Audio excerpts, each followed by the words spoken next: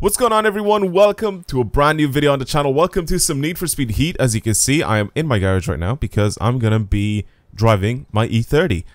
Now this is obviously not just Need for Speed Heat on its own. This is a modded version of the game. This is with the Unite 3.0 mod. Now this is a mod pack, I should say, or a lot of different tiny mods or a lot of different changes in this mod that have been applied to this game, and I am really down to try them out. I have taken a slight look at them a little bit, but I haven't done too much digging into the whole mod itself, so we'll see what everything is like.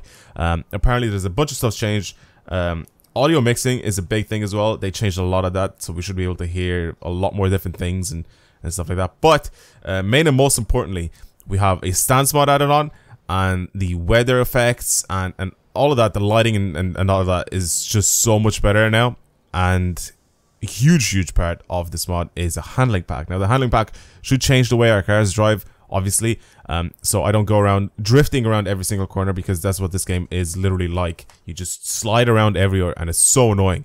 So also we have quite a bunch of changes when it comes to the bodywork. I think only some cars have some more specific body kits and stuff like that, so I'm not entirely sure which ones they are at the moment, but I'm just gonna stick with my E30 right here. Like I said, the customization, the stance customization, there's no actual air suspension or anything like that. This is pretty much what my setup was like from before. I could change my tire diameter in the rear, which is kind of cool. I'm gonna go and make it look kind of like that, I guess. Anyway, for the effects here, like I said, air suspension, I'm just gonna put it on. Why not? I don't know exactly if that's going to adjust at all. It doesn't look like it's changed much from the car itself. If I go to stance, I can't actually adjust the ride height or anything like that. So I'm just going to go out and drive it and actually show you guys pretty much what this is like.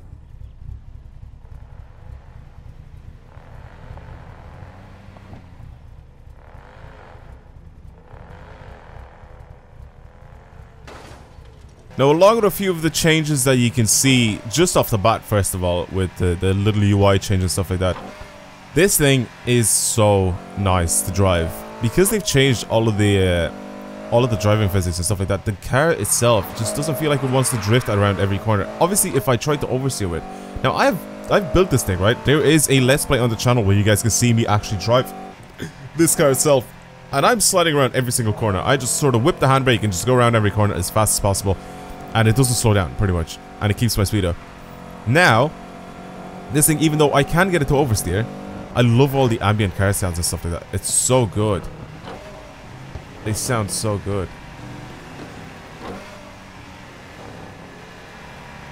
That Range Rover is so loud as well. Obviously, the other one that crashed is just so funny. But this one is also so loud. So as you can see... Alright, Panamera, calm down. All the cars everywhere, man, they just make so much noise. The AI has changed, like I said, and plus all the audio sounds just make the game so much more interesting to listen to when you're driving around. So obviously, in the distance, I have so many trees and things that just don't load in. That's just the game itself being the game itself. I mean, everything is literally turned up as high as possible when it comes to graphics.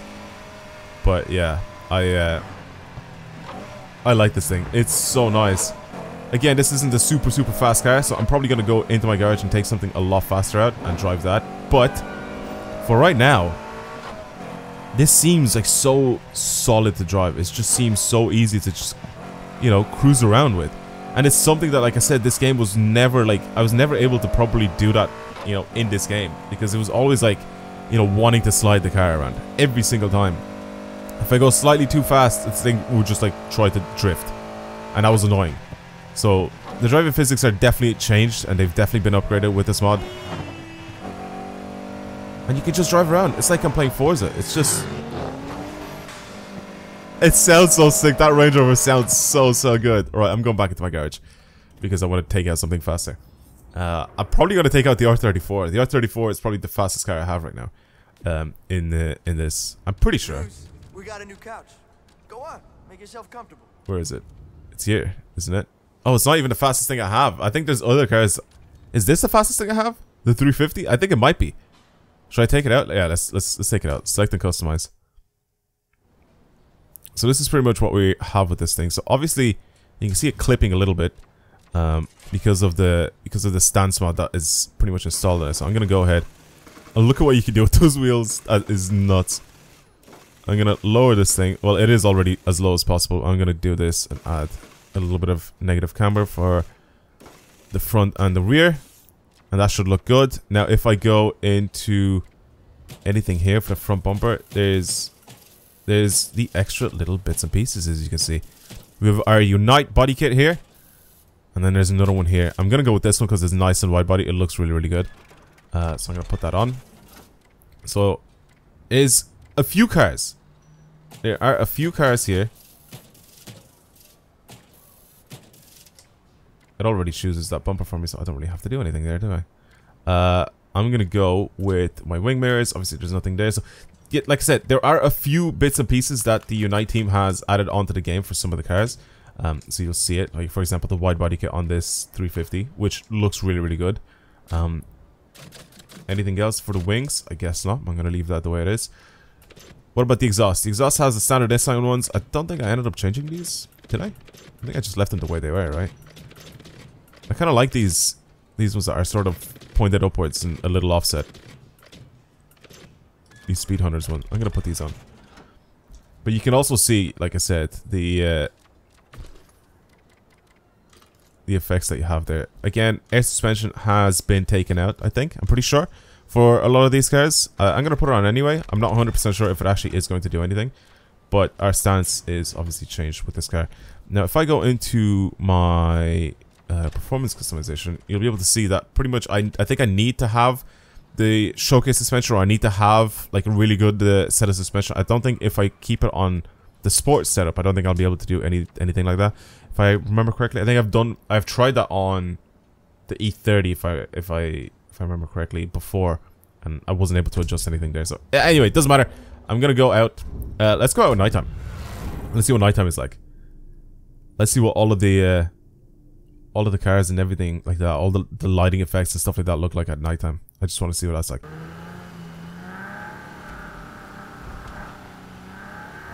Okay, what's it look like if I turn it off? Is it actually gonna go down lower? Wait, should I go somewhere where there's actual light? It's so much gloomier at nighttime, actually. It's like it's actual nighttime. Weird, huh?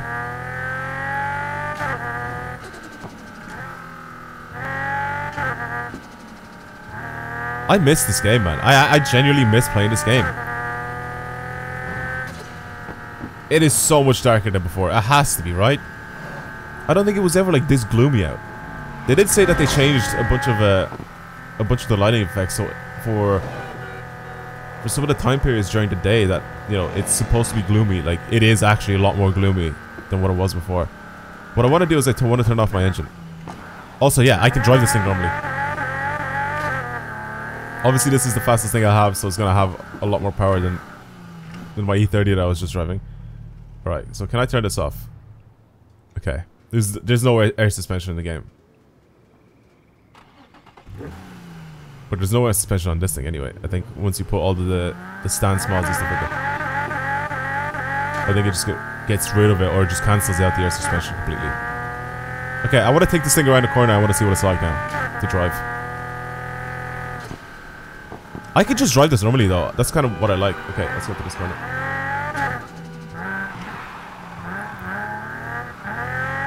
I mean, it's... If I let go... Oh god, where am I going? If I let go of throttle, it literally just gets rid of my slide. It just tries to straighten up again. It's weird. It feels normal. So I can force it with my handbrake to go sideways. But if I just go into a corner and like, I gently accelerate... Whoa, that was close. It doesn't want to slide. I can brake and drive it normally. This is so nice, honestly. It's made a big difference to the actual game itself. It genuinely has. Just being able to cruise, being able to drive normally, it has made a massive difference in the game. Okay, let's go back into the daytime so you guys can just actually see what's happening here. So let's hop back over to the garage. Now, before I finish this video off, I actually want to show you guys my Midnight Purple R34 out. Look how gloomy everything is, though. in this overcast effect. This is so sick.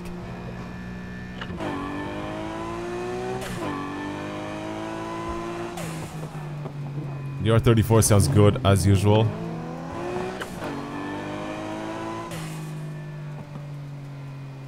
It's so nice out, honestly. Just everything looks so good now. Man, why couldn't they just make this game like this before? And even the stance of it, I can hear it. I can hear that Range Rover. I can hear it just rolling around.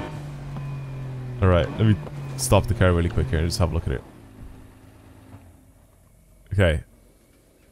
This is pretty much what it looks like in this overcast weather. All the ambient sounds and stuff like that, so good. A little bit of rain as well.